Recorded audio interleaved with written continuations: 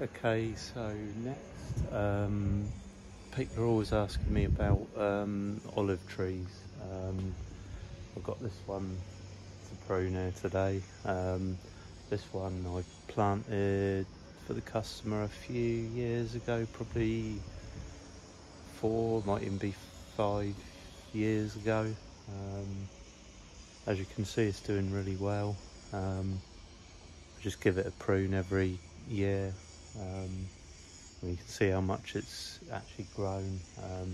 So I just need to prune it off the shed, not the shed, the summer house roof, and then just give it a general shape up. So people always seem to think that olive trees are a bit delicate. It's not really the case. On the south coast UK here, they seem to grow quite happily.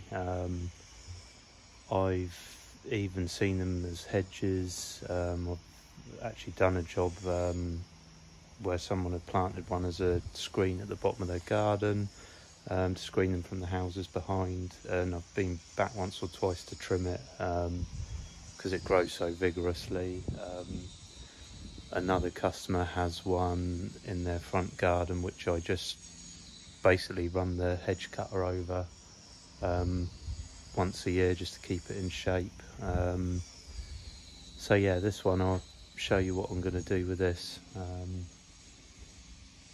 Fairly straightforward, and I've been doing this one, well, ever since I planted it, 3, 4, 5 years, and well, you can see how well it's doing. So basically you can see I'll just have to take it off the roof there and then just give it a nice little shape up. So right, I'm going to get started with that.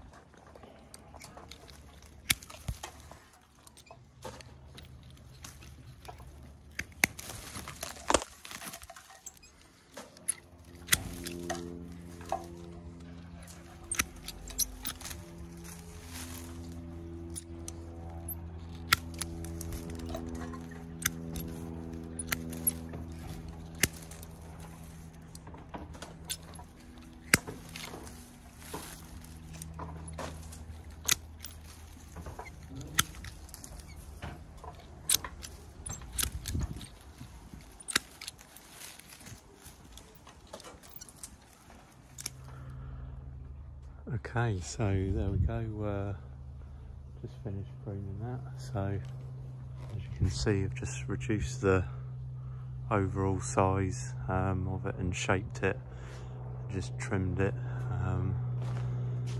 so it's not actually touching the roof or rubbing on the roof. So yeah, that's the idea.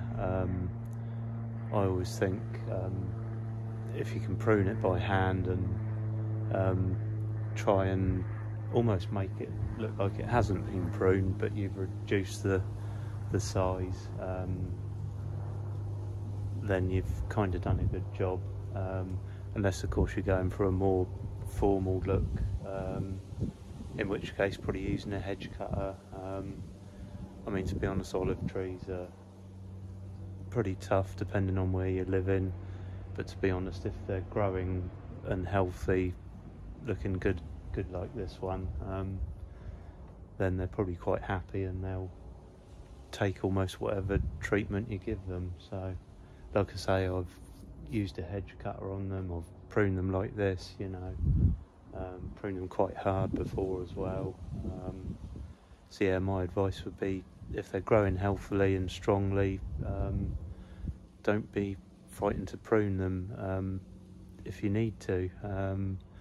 I mean, depending on the situation, this one obviously, where it's growing, you know, doesn't want to get really any bigger than that, so hence we prune it every year. But depending where you've got one growing, you know, you might be able to let it get a bit larger. So yeah, depending what you're aiming for, don't be frightened to trim it. But yeah, this is the finished job there.